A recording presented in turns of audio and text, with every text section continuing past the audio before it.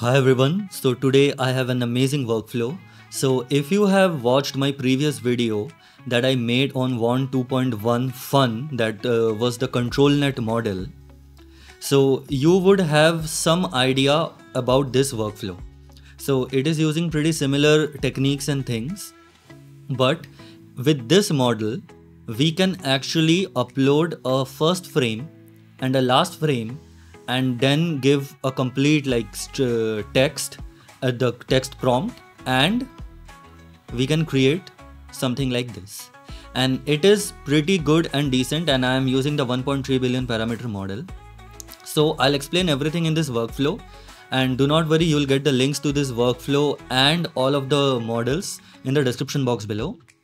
So this is the model that I am using. This is Wan 2.1 fun 1.3 billion. And this is the interpolation in painting. So you can do interpolation and in painting with this particular model. Now 1.3 billion parameter you'll see is around you have to download this one, and I have renamed it 3.13 GB. So you can easily use it on like your laptop's VRAM if it has 6 GB VRAM or 8 GB VRAM. I am using this on RTX 4060 8 GB VRAM. Now with that being said, I actually used ChatGPT to create two images. This one and the second one was like, now keep everything same, just make the camera pan in on her upper body, make sure the face is exactly the same. So this was the first image, this was the second image, and I took both of them. You can actually use ChatGPT or any other image generation to create two frames. And then I uploaded these. So one thing you can also do is that if you have a very powerful GPU, you can also go with the Wan 2.1 fun 14 billion parameter. This is 1.3, this is 14. The 14 billion parameter is extremely good, and you will also get the gguf versions. But the problem is, as you can see here, this is 32.8 GB. So most of us would not have this much powerful GPU. Also, one thing is that if you go to this link, if you actually come to Alibaba PAI, and you can see the first space is Wan 2.1 fun 1.3 billion. Exactly, they have created this space.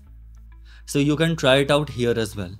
This is slower and sometimes you will get error, but you can try to generate. Other than that, let's come back to generating the video locally. So we have uploaded the first and the last frames, right? Now the length is going directly here. So I have selected 129. So this is the number of frames, width, and this is the height. So you can select all of it here. I have found that it is pretty decent when you put these values, and you can change them for landscape or portrait. But 1.3 billion parameter model can create pretty good results with this, right? And then what I did was I gave an explanation of what I want exactly from the first frame to the last frame. So you can see this is a wide shot of a woman.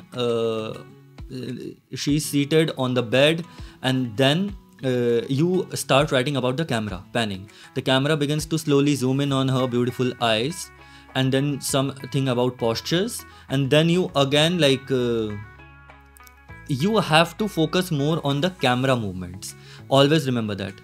And at last, it is generally better to provide some details about the first and the last frame which are common.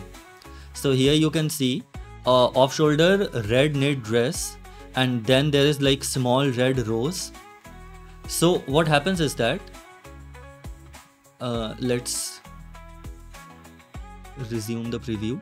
Yeah, so you can see that the rose is intact. If you would have not put these kind of things in the prompt, then sometimes what happens is that you'll see in some frames the rose has vanished, you know. So but give it at last. Your major focus should always be on the camera panning or the action that you are doing. Like, it should be on the top part of your prompt, and later on you can add extra details which are already present in the image. We are putting it at last because the model is already getting an idea that there is this roles here, right? We are just strengthening it with the prompt. So we can give these kind of elements at last. The thing which is lacking in these 2 frames is the type of camera action. Or if you are creating anything, like if you want a car, then how the car is moving. So that would be on top. So with that being said, it is getting resized here, and here you can see I have selected the crop center, because most of the times what happens is that if you are uploading 2 images, they would not be of exactly this particular height and width. So we do not want it to get squished in proportion. We want it to crop slightly. You can see this is the cropped version, and this would be perfect, because now the proportions and everything, like the body proportions, do not change. So this is what we want. And after that, these are getting set here. Here you would be uploading your model. So I have renamed it to 1.3 billion INP. You can see this one, this diffusion PyTorch model 3.13 GB. You will have to rename it here. And this is going to the Tcache. Tcache, you can, if you want, you can disable it. It slightly speeds up the process, so I find it pretty good. And these all are same. If you have ever used any workflow of Wan 2.1 previously, the clip, the VAE, the clip vision, everything is same. And here you can see I have provided some negative prompts. If you want, you can play with it, but I see generally these kind of work best. So here all of it, and then this is coming to this node. Now when you drag this workflow here on ComfyUI, if you do not have this, so I would suggest to update ComfyUI and not restart from here.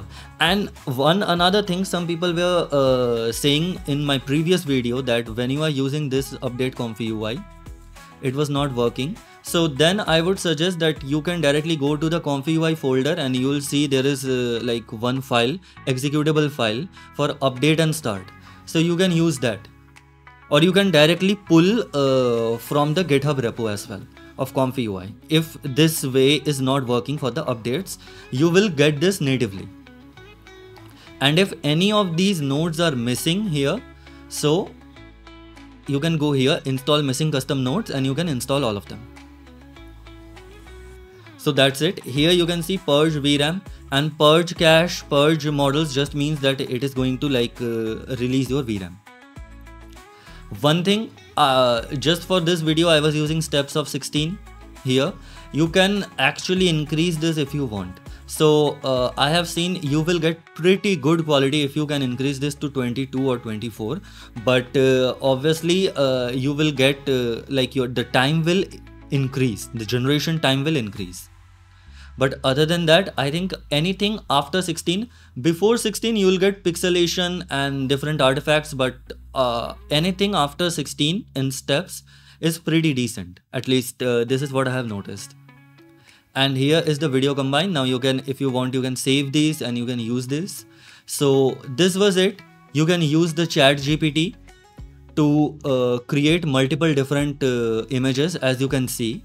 And firstly, I would suggest that always write a very lengthy and descriptive prompt in this one, because in my previous controlnet workflow I know I mentioned that prompt does not matter that much, but in this workflow it matters heavily. So if you are writing something in just one line, there will be problem. Even if this is a normal camera panning, you can write that the camera is zooming in. Go to ChatGPT, go to Perplexity, any free AI that you have, and ask it to enhance the prompt. So you should give as much details as possible. Firstly, of the subject. Second will always be the action that you want, which will be joining the first and the last frame. And at last, you will give these small details. This can be this hairband, this rose, type of bed sheet, stuff like that, which are already present in these images, but you just want to strengthen it so that there is no discrepancy in different frames. Once you do that, you will get pretty good results compared to the size, which is 1.3 billion. So this is it. Use it, and if you have any kind of doubt or any kind of issue, then put it in the comment section below and I'll try to reply as soon as possible. Thank you.